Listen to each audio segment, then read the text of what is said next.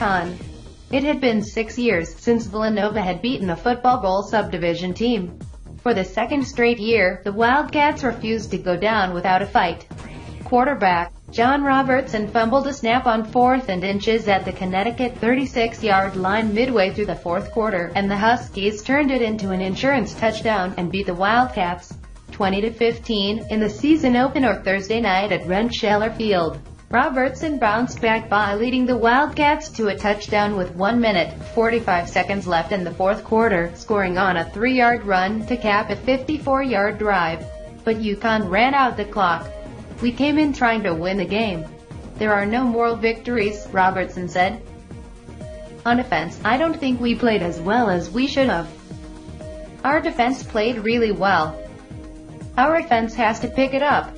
The senior quarterback was 17 of 32 for 153 yards, 1 touchdown and 1 interception. He also ran the ball 18 times for 66 yards. Villanova has not beaten an FBS team since it scored a 27-24 win over city rival Temple in 2009.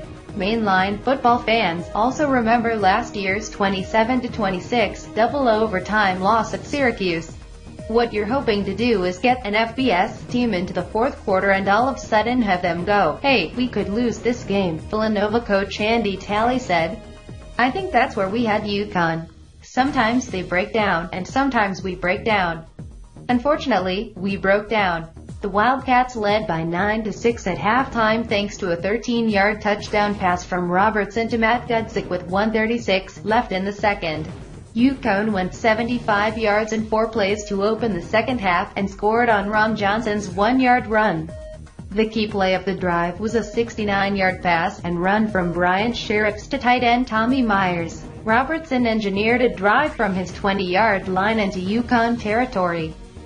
Twice he converted on key third-down plays, but on 4th and inches, he couldn't handle the snap from center Kyle Wallace and fumbled. UConn scored on a 22-yard touchdown pass from Bryant Sheriffs to reserve running back Arkiel Newsome. The Wildcats lost starting running back Gary Underwood in the third quarter with what was described as a chest injury. Villanova fell behind 6-0 after 1 quarter. The Wildcats got on the board with a safety midway through the first quarter when UConn's Andreas Knapp was called for holding in the end zone.